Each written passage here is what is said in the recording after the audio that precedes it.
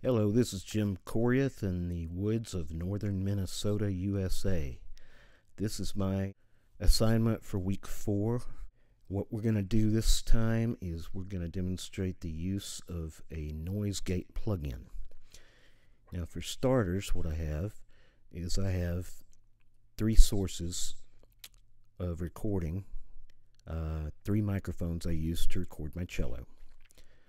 And I've got them all output to an auxiliary track called Cello Gate.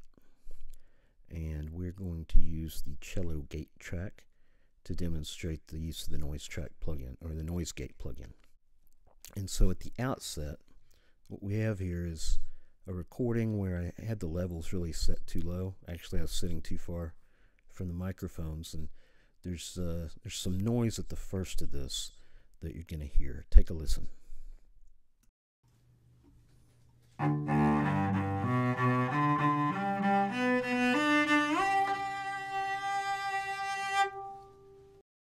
And so that noise at the first is what we want to get rid of. To do that, we're going to use an insert here on the Cello Gate track. And we're going to go over to Dynamics, and we're going to use a plugin called Channel Strip that comes with Pro Tools. And here at the outset, the ratio is set to a 1:1, which basically means it's not attenuating the level at all.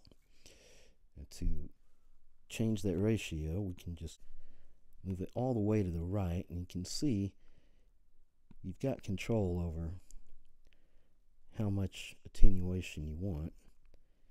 And as you move it, it shows up on the graph. But we're going to go ahead and use the gate, which means it's going to shut out everything below our threshold level. All right, now we've got our threshold set at about 58 dBFS, and chose that level because if we look back here, we can measure about what level that noise is at, so we can set our threshold above that to get rid of that noise. It's somewhere around 60, and so I've set it at 58, and so it works well to get rid of that noise. We've also got some control over here over how quickly the effect takes effect. In this context, attack refers to how quickly the level is going to come up once the source gets above the threshold. Right here it's set at the minimum for this plugin, which is 20 dBFS. We can change that, and I'll exaggerate it to give a good look at what kind of difference this can make. As we watch this, it's going to show us how long it takes for that level to kick in.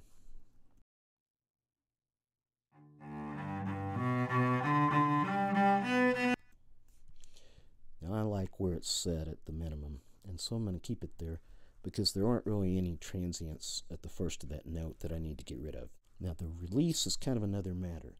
That tells us how long it's going to take for the level to go back down once it gets below the threshold. And on this one, if it's set very low, it's going to cut off the resonance of the cello that you can hear at the end of this clip. And if we cut that down too much, if we cut our release time down too much, it's going to cut it off abruptly. Take a listen.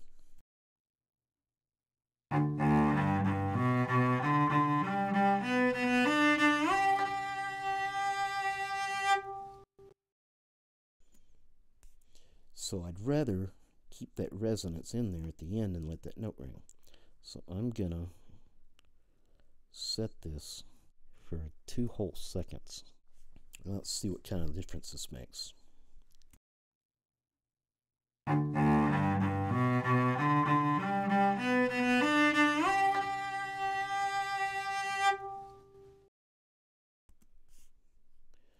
And with the release set longer, it lets us hear that resonance. That concludes my tutorial for assignment 4. Thank you for taking a look at this, and if you see anything that needs correcting, or if you have any improvements to suggest, I'd love to hear them, so please let me know.